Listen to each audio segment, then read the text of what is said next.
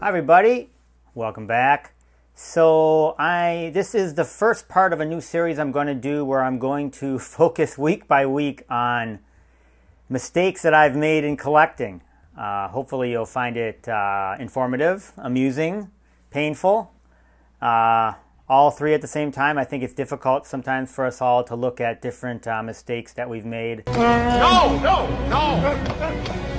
This one goes there, that one goes there, right? I've made so many in my life. It seems like it's never ending. But maybe if you watch some of mine, you'll learn something, or just think I'm an idiot. One of the two, both. I don't know, whatever. Okay, let's get right to it. I'll tell the story and then we'll talk about it. So basically what happened is that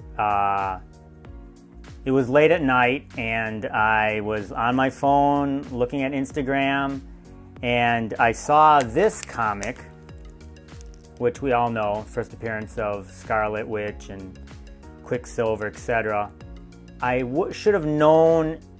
So there's two issues here. There's two issues. Number one, they were selling it, I can't remember what it was, a couple $100 or something like that, and said they had other X-Men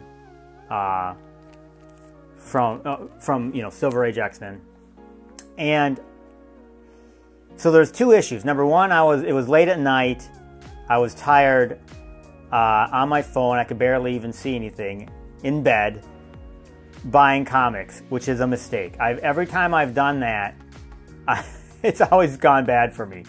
So that's the first mistake I made. I try not to make. Second is, I know better. There's no way you're gonna get a comic like this for $200 or some sort of deal. It's just, it's too good to be true. If it's too good to be true, it's not gonna happen. It just doesn't work like that. We all know that. And this was years ago, so it wasn't like I made this mistake yesterday.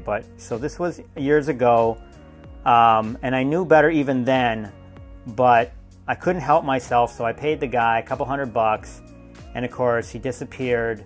And he did send me something, so that was fun. I was excited. He gave me a tracking number. It all smelled and looked good from that perspective. But no, it was a couple $100 down the drain, and a lesson learned. Early, and that was some of the first comics I really started buying off of Instagram. And I bought a lot now, and obviously you have to be careful and try to buy from people that you know, etc. We all know that. But that's the lesson here: is don't buy things in the middle of the night when you can't see straight. And if the deal seems too good to be true, it really is. And that's why. That's what I've been saying to people, as they've seen these facsimiles online, is, if you're seeing Ultimate Fallout 4, going for $50, $100, $200, and it looks like perfect, like a 9.8, there's no way. There's no way. Something's wrong.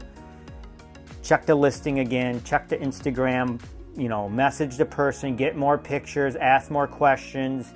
Just don't hit that. Just don't pay them, don't hit that buy button, resist at all costs. All right, take care.